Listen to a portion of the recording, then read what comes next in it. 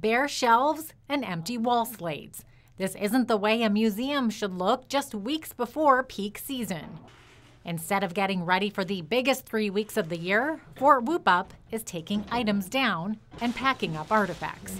For the second year in a row, there will be no Canada Day. Canada Day marks the beginning of the Stampede Week rush for us, and those are the 3 weeks following Canada Day are your busiest days of the year. Those are your greatest days for gross sales, and they're gone again. The historic site's flood plan kicked into action Tuesday afternoon when they received word from the city to be prepared to evacuate. So we carefully pack everything up. We get anything out of here that's going to be affected by heavy humidity. Unfortunately, taking everything apart because of a flood threat is all it takes to devastate their summer season. This is another year where I don't know what we're going to do now. We can't.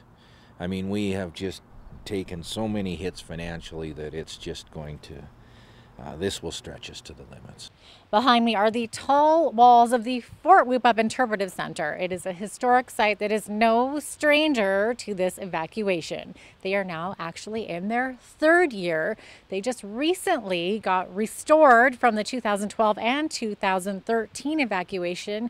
45,000 items in there need to be removed, and it's not an easy task. You know, we were doing finishing touches a month ago from last year, and that's the way it's been every year. And now it's going to start all over again. Instead of on display, these bearskins once again preparing to hibernate. Not willing to take their chances with valuable artifacts that are hundreds of years old, each and every one of the 45,000 items need to be taken down. But the hard part is putting them back together. To put it all back together, you work with fewer volunteers and staff, no more than about 10 at a time. And for every hour that you've spent taking something apart, it now takes 2 to 3 hours to put it back together. So it's going to take a while. And while that's happening, we've got no revenue. Volunteers were ready to spring into action at a moment's notice and worked late into the night on Tuesday. I just heard on Facebook that they needed help, so I came down. We totally empathize. If this was happening to our organization, we'd need all the help that we can get. And kind of as things continue to change with government funding, we all have less staff, we kind of have to team together to help each other get through things like this. It's unfortunate that we're doing this again after all the hard work that was put into restoring this after last year. The evacuation takes a lot of work. I can only imagine how much work it takes to set it all back up again, and here we are. We've exhausted all of our resources.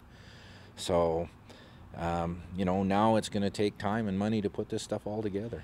It just makes the red ink a little redder. For Go Southern Alberta, I'm Jeanette Roche.